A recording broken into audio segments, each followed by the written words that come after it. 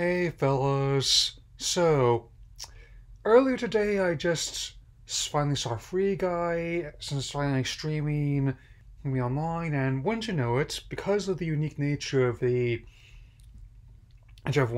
Fox merger, technically makes this both a Disney Plus whole trip and an HBO Max One X video. So, the film is directed by Sean Levy, and even though I haven't liked every single film he's put out, he at least understands the basic comedy, and it can definitely, if he's passionate about anything, whether or not the movie is good or bad, I can definitely say that this one falls in the good camp. So let's get started. So the film takes place in the fictional online game Free City, wherein a non-player character named Guy, played by Ryan Reynolds, is a bank attendant who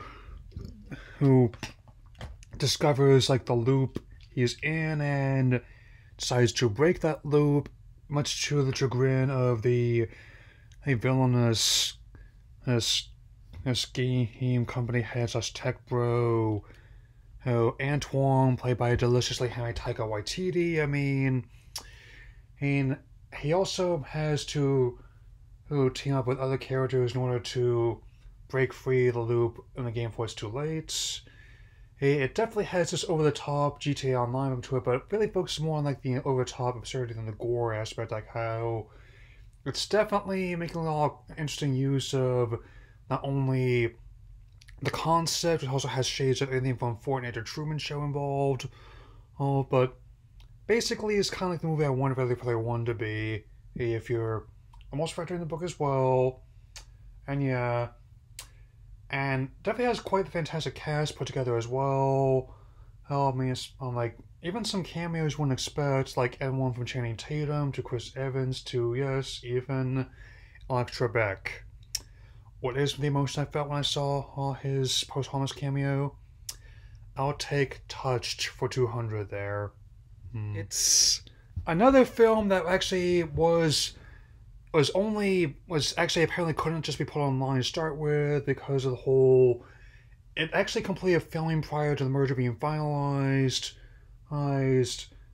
So it had to see a first run theatrical release, and as it turns out, actually put out to be a big hit. Since it made $120 million domestically and over $331 million worldwide on its $100 million budget, which it naturally has made so like a sequel is in early development. I'm looking forward to what that might entail. And I gotta say, I really enjoyed seeing Taika as Twan in there. Given how when they say he looked like he came from Burning Man, well, hell, I definitely believe that he looks like he had like an Assassin's Creed cosplay contest on one moment, as well as like a Post Malone or a Major Lazer concert the next.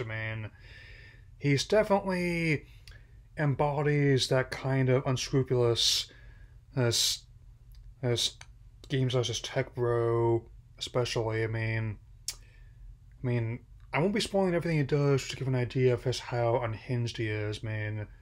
So it's definitely one to be willing to watch again, and also enjoyed seeing like all these like the crossword posts, everything from like Mario 64 to Minecraft to even Animal Crossing. So I definitely I've had to say now, not so good of a full-on view right at this moment, but I'll definitely will give it like an easy like 4.5 out of 5. I had to say right now.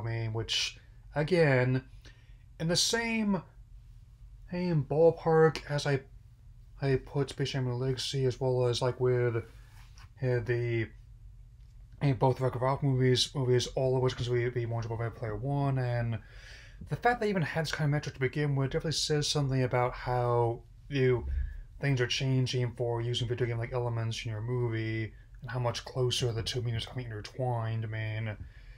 Like I said, I'll just deal with everything else as it comes, and that's all I got to say for now. Take care, everyone.